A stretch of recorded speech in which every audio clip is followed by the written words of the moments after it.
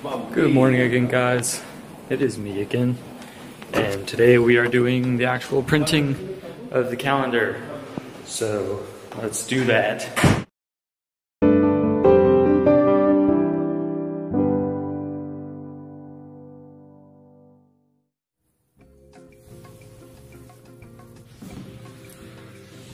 So before I start with the explanation of exactly how these calendars were printed using offset, I should probably explain just the very basics of what offset is. And the room is actually really loud, so I'm just gonna overlay videos of what we did on top of me talking about what we actually did. It's a lot quieter that way.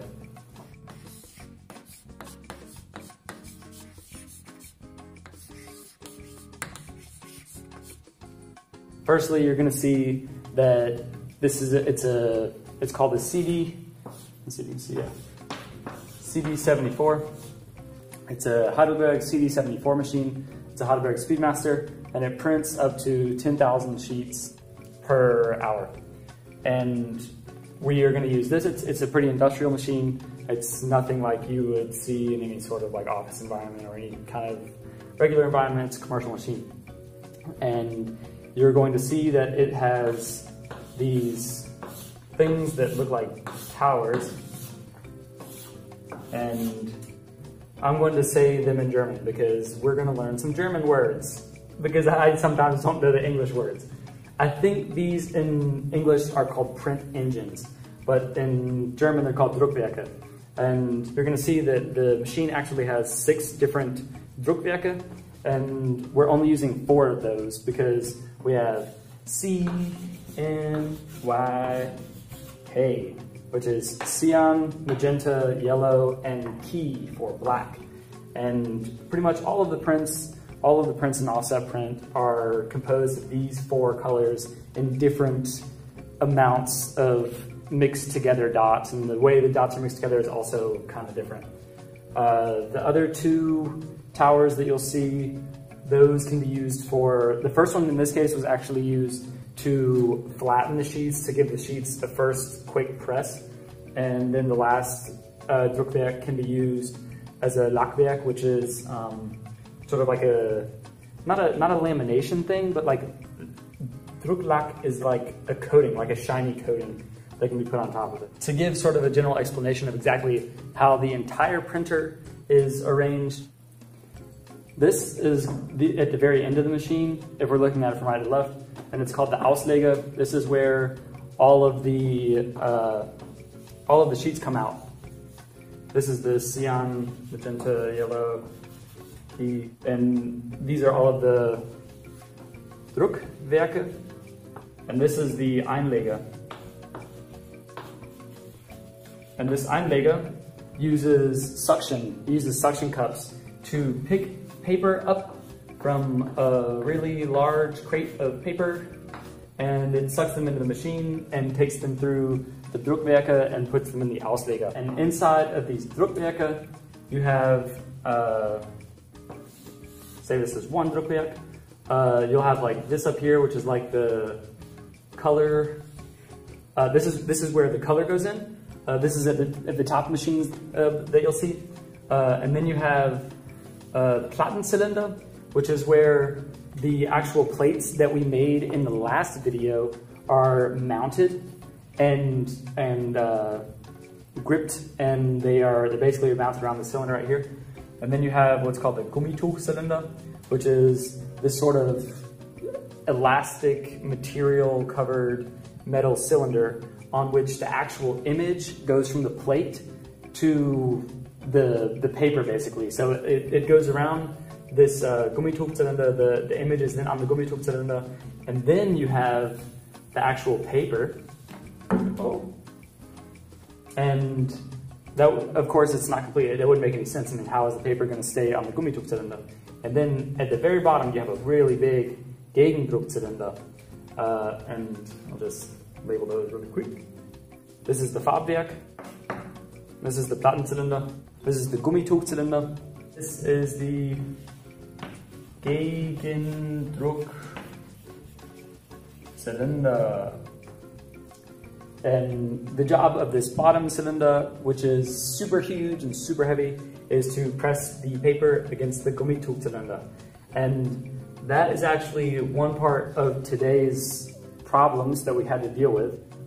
Basically, the distance right here matters a lot based on the paper that you're printing. And the paper that we were printing had a thickness of 0.15 millimeters, and it was not very rough.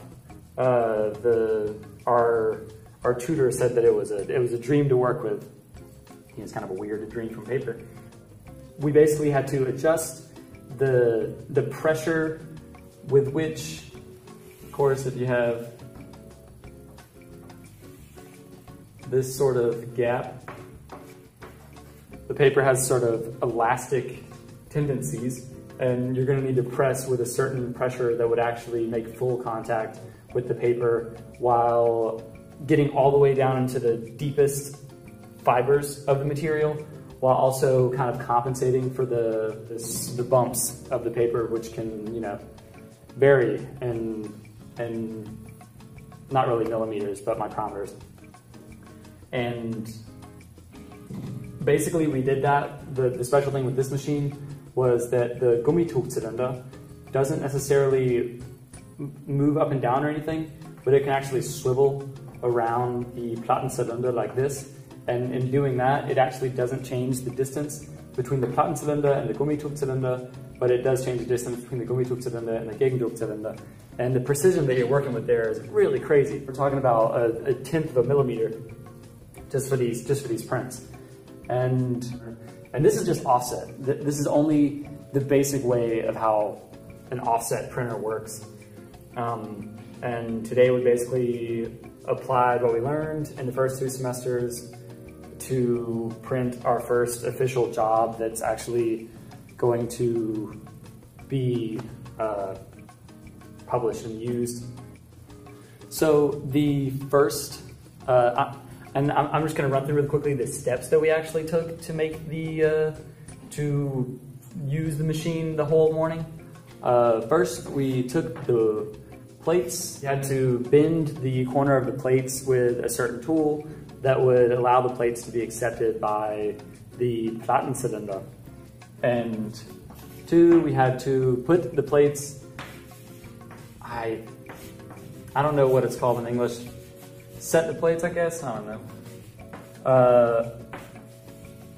Platten einlegen. We had to lay the plates into the machine. I don't know.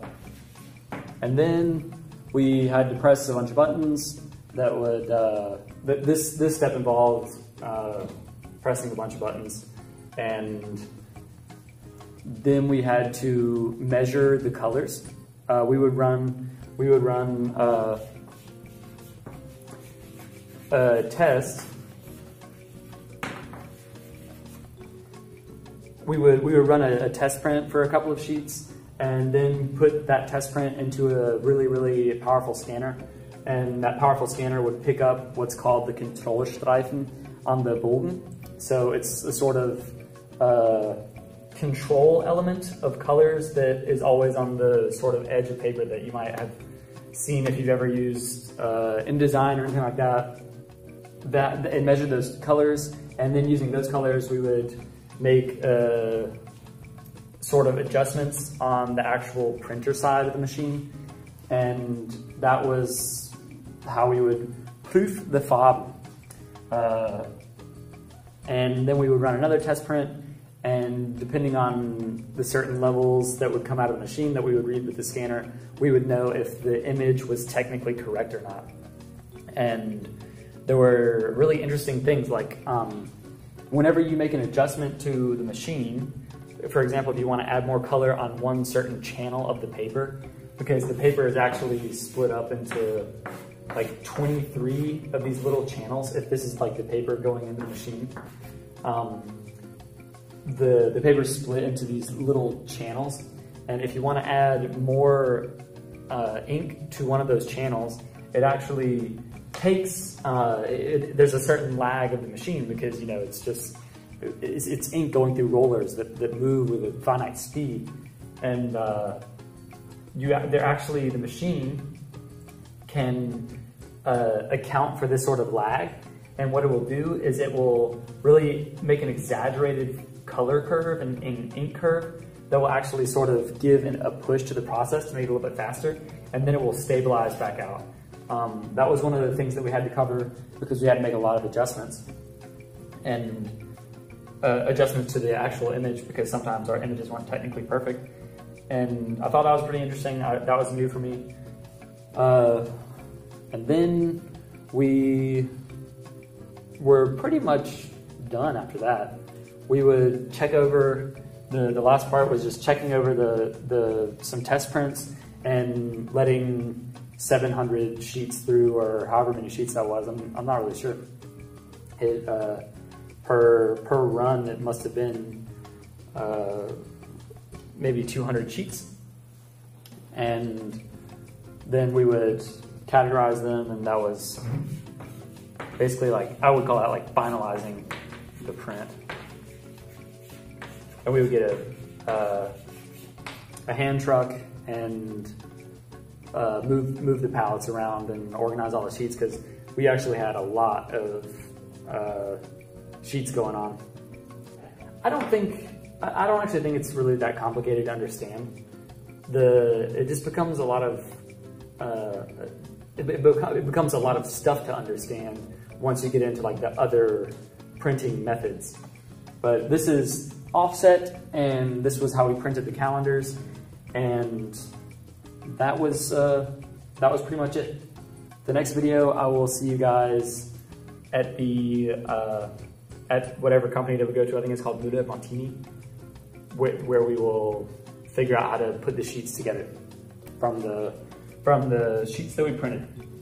All right, see you guys later.